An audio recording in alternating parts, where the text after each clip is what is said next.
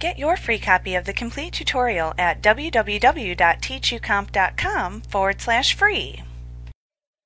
If you selected to create your chart of accounts using one of the business types listed in the new company setup wizard, then you likely have a full chart of accounts which will give you all of the accounts necessary to run a business. However, you may want to add, delete, or rename specific accounts in the default chart of accounts. You will also need to enter opening balances for your accounts as well. This can be done by using the Maintain Chart of Accounts window. You can open this window by selecting Maintain from the menu bar and then choosing the Chart of Accounts command. Notice the toolbar that appears at the top of this window. It contains buttons that allow you to add, edit, and remove accounts from your company file's chart of accounts. You can use the Close, New, Save, Delete, and Change ID buttons to make modifications to the listed accounts. Below that toolbar, you can use the Account ID dropdown to identify the account by ID. The account ID can be up to 15 characters in length and contain alphabetic and/or numeric characters. Now, starting in Peachtree 2004, you can use the Change ID button to change account IDs. The Description field shows a description for the account. You can also use the Inactive checkbox to make any active account ID inactive. Notice all of the accounts that appear when you click the Account ID dropdown. You can double-click on any ID to select it from the list, or in the newer versions of Peachtree, a single click will suffice.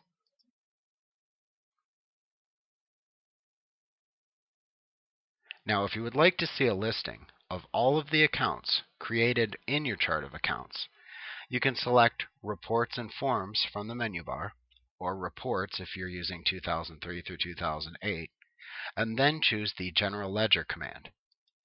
This will then launch the Select a Report or Form window. Here you can select the Chart of Accounts report in the report list, and then click the Display button that appears in the toolbar at the top of the window. Note that this button is called the Preview button in Peachtree 2003 through 2008. Then if you want to print this report, simply click the Print button in the Reports Preview window. Starting in Peachtree 2008, you can also access a listing of accounts by simply clicking the List button that appears in the Windows toolbar to open up a separate account list in a new window.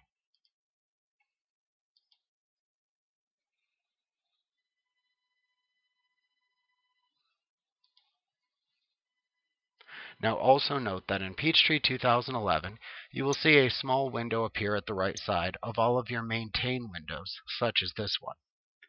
This side window is the Setup Advisor panel. This panel shows you information about the purpose and possible uses of whichever field you currently have selected within the Maintain window. You can collapse the panel by clicking the X that appears in the upper right corner of the panel. You can expand the panel again by clicking the collapsed panel to see the content of the selected field within the window. Now, when you go to create new accounts in the chart of accounts, you will need to create an account ID. You will then need to fill in a description for the account and then set the account type. So let's look at the information that we must provide Peachtree in order to add accounts to the chart of accounts. Now, the first thing you must provide Peachtree with is an account ID. Peachtree allows the use of both alphabetic and numeric characters in its account numbers. You should set up an account numbering system that is systematic and coherent. It should be easy for others to use and understand. In a traditional general ledger, individual accounts are numbered and placed into numeric ranges similar to the following table. This can be a helpful guide in establishing account numbers. In the 10,000 range, you'll have cash, accounts receivable, and other assets. In the 20,000 range, you'll have accounts payable and then liabilities. The 30,000 range is for equity accounts. The 40,000 range is for income accounts. The 50,000 through 70,000 range is for cost of sales and then other expenses. The 80,000 range would be other income accounts, and the 90,000 range would be for other miscellaneous expenses. Now, Peachtree sample companies use numbering schemes similar to this one, and as you add more accounts, keep in mind a few rules about the account IDs. The first rule is that you can use up to 15 characters. The second is that beginning in Peachtree 2004, you can modify account IDs after they have been created. The third is that you can modify account descriptions at any time. The fourth is that spaces between characters are allowed. The fifth is that account numbers are sorted alphabetically, numbers first, then letters. The sixth is that account numbers are case sensitive in Peachtree versions prior to Peachtree 2006. The seventh is that there can be only one retained earnings account. Now, once you've entered an account ID, you would then enter your description. Note that descriptions can be changed at any time. After that, you would then assign the account to one of Peachtree's account types using the account type dropdown.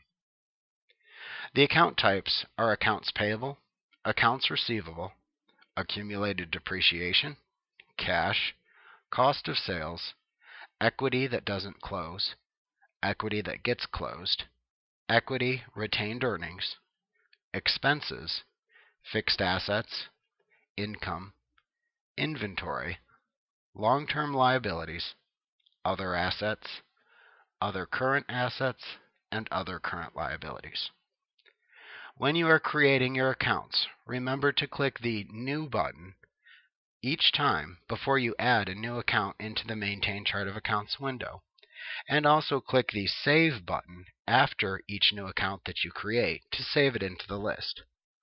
Also note that starting in Peachtree 2008, you can save a step in this process by simply clicking the Save and New button instead.